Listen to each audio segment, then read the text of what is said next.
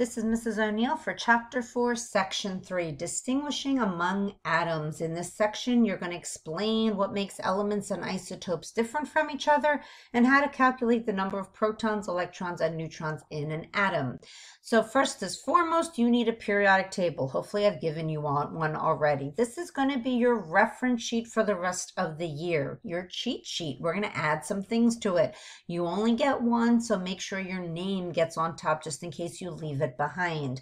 Now, the first thing I'm going to ask you to do is find the key, because different periodic tables have different keys. What do I mean by that? Well, here's a simple periodic table where it only gives us 4 things, but here's the key. It tells us what each of those things in each of those element boxes represents. So that's really important to locate this key because we're going to maybe add some things to it. On this periodic table, it's down here in the bottom left, and as you notice, it's a little bit more complicated. It gives us a few more details. And on this periodic table, I'm saying spot, bottom left, but again, it's going to give us different things, but everything is defined. Everything is told what each of those things mean in each of those boxes. Okay, so for this particular chapter, we're interested in 2 numbers, the atomic number and the atomic mass. What I'd like you to do is actually pause the video, locate them on your periodic table, those 2 numbers, and see what you notice about them as you look through the periodic table. Hopefully this makes sense. The atomic number, you should have noticed, goes in order by ones. So 1, 2, 3, 4, 5. So if I give you an atomic number for an element, it should be really easy to find. You kind of focus on a number and you're going to go either lower than that or higher than that. And if you notice, it just goes literally in order as if you're reading a book, from left to right, then the next row, left to right, and then the next row. Okay, and of course we call them periods. But how about the atomic mass? What are some things that you noticed about those numbers? And sometimes it's also called the atomic weight on the periodic table. Did you notice that they're not whole numbers, they're decimals?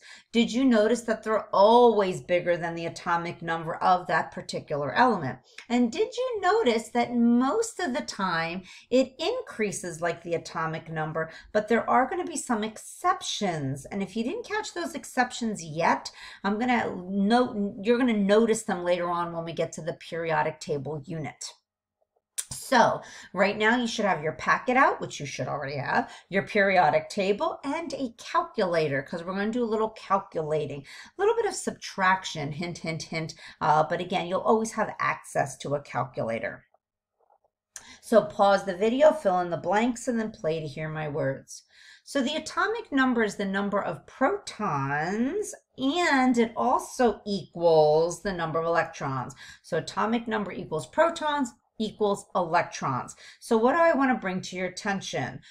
Protons never change. That particular number, or the number of protons, will identify that element. The protons never, ever, ever, ever change. However, the number of electrons can vary.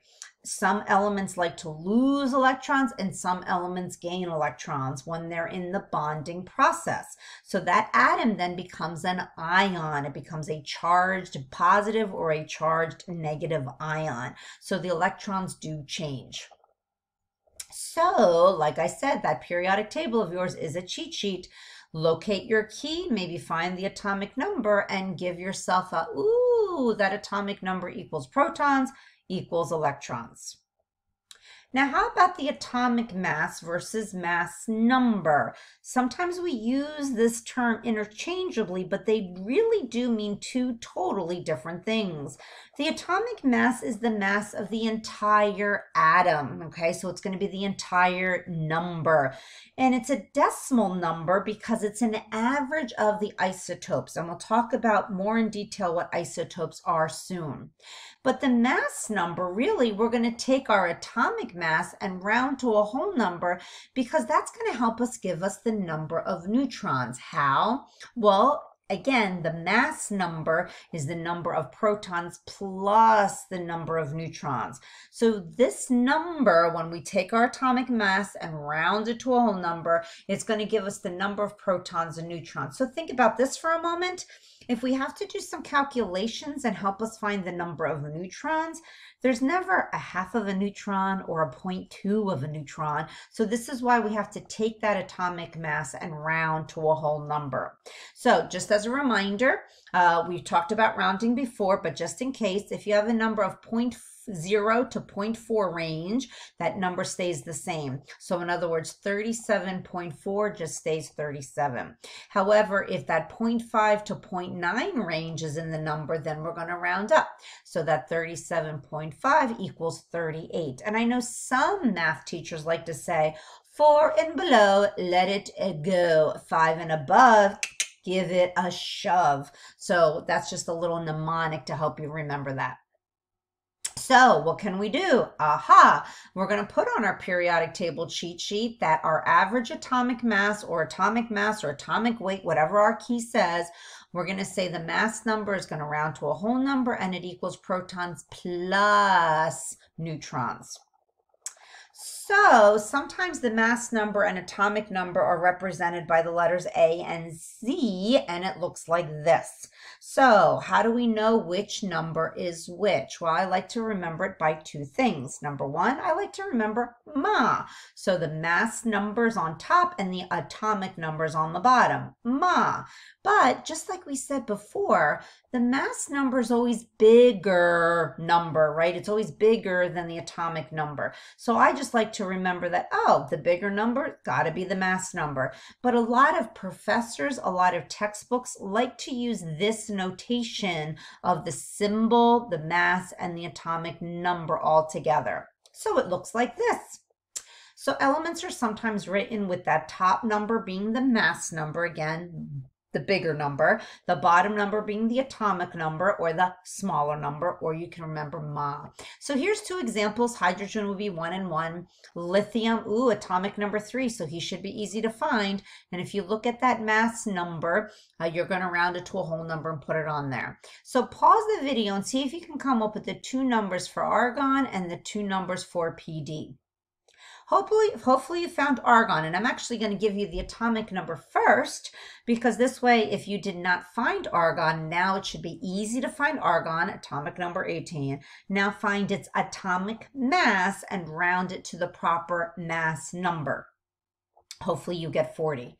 And again, for PD, if you didn't find it yet, number 46, pause the video, find the atomic mass. Take that atomic mass round to a whole number to get the mass number of 106. So hopefully that makes sense. Again, this is just a different way of representing the element and how the mass and the number are there. So pause the video and can you answer this question with AU being the chemical symbol for gold? And if it's written this way, can you give me the number of electrons? Hopefully you can, because you know that the atomic number, this bottom smaller number, is the atomic number, which also gives us the number of electrons in a neutral atom. So how do we find the number of neutrons? Well, if you know what the atomic number equals, and if you know what the mass number equals, how do we calculate the number of neutrons? Hopefully that makes sense. We take the two numbers and subtract them. And again, the mass number is going to be that whole number minus the atomic number, which is already a whole number. And this is where that calculator comes in handy. So again, here's that equation. And we want to remember that the number of neutrons will change because of isotopes. So again, can we put this on our periodic table cheat sheet? Of course you can. So the number of neutrons is going to equal that mass number, which you already have written down that, minus the atomic number. So do you see any patterns? Here's a list of the first 10 elements. Do you see any kind of pattern? Hopefully, the atomic number equals the number of protons, which also equals the number of electrons. Again, let me remind you, as a neutral atom, all three of those numbers are going to equal each other, which is going to be very helpful later on. So for your practice problems, you should be able to do number 1 and 2 right now on your own. So pause the video, then do number 1 and 2, then play the video to check your answers. Then for number 3 is a chart. And in number 3, we're going to first go over where to locate some of that information or how to calculate that column of information. Then we're going to actually do the first row of that chart, and then you can finish up and play the video and check your answers. So hopefully at this point you've paused the video, you've read over numbers 1 and 2. Hopefully you got these as your answer. If you did not get these as your answer, then please maybe make a note in the margins. Hey, ask Mrs. O'Neill about this next time we have class. And hopefully number 2, again, if it's asking you for the number of neutrons, you're going to take the mass minus number, the numbers they gave you, and subtract them. Now let's look at this chart. So the first thing I want to do is see these lines up here. Let's go through and say, okay, where could we find the element name? Well, that comes right from the periodic table. Where can you get the symbol? Periodic table. Atomic number? Periodic table. Atomic mass? Periodic table. Now remember, for the periodic table, for the atomic mass, we want to remember we're writing all the numbers that's on the periodic table. The mass number, what do? We're rounding that atomic mass to a whole number. The protons, well, that comes right from the atomic number, also the electrons. How do we figure out the neutrons? We're going to take the mass number minus atomic number, and it has to be the mass number because that's the one that's rounded to a whole number. Okay, so again, let's do the first row together. Make sure to have your periodic table and a calculator with you. Okay, so you should be able to locate lithium. Okay, hopefully you found lithium to be Li. If you locate in that box, the atomic number is atomic mass and mass number. So again, the atomic mass is all the numbers on the periodic table, but the mass number is taking that number and rounding it to a whole. So the protons and electrons equals atomic number. So guys, this entire column's numbers should be the same as the protons and electrons columns. And the number of neutrons, I'm going to do some subtraction. So again, pause the video now, fill in the rest of the chart, and then play the video to check your answers. So hopefully you filled in the rest of this, and I'm going to go boom, boom, boom. Again, if you have questions when we get to class, make sure that you ask me or a classmate.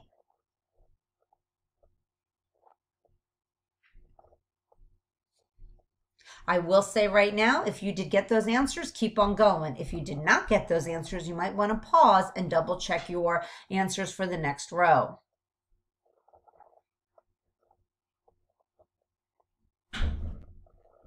Hopefully, again, those make sense. And if they don't, make yourself a note of it. Again, pause if you're not getting them right and try AU or gold again.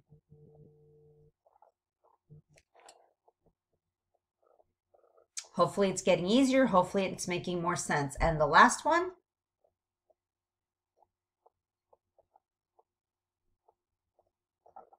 Okay, so hopefully that makes sense and you can figure out where things come from and how to calculate them.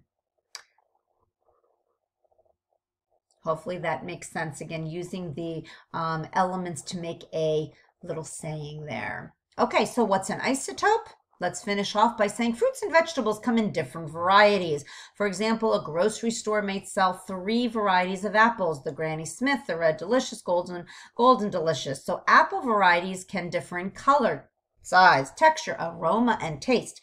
Just as apples come in different varieties, a chemical element can come in different quote-unquote varieties or isotopes. In this section, you'll learn how one isotope of an element differs from another. So at this point, again, read as you write. At this point, you need to just know that atoms can have, or the same element can have different atoms. And those atoms of that same element are going to have a different mass. Well, if it has a different mass, that means it's going to have different numbers of neutrons. So in an isotope, the number of protons and electrons stay the same, but the number of neutrons and mass is going to be different. So here's an example of neon's isotopes. Can you find what's similar about them? Hopefully that makes sense. Protons and electrons. What's different then about them? the number of neutrons, which would make the mass different. So again, here's lithium as an example. Similar would be good, and different would be good. Hopefully that makes sense. All right, a quickie quiz. Read, pause, see if you can come up with an answer. Hopefully that makes sense. Number 2, hopefully that makes sense. All right, we'll see you in class.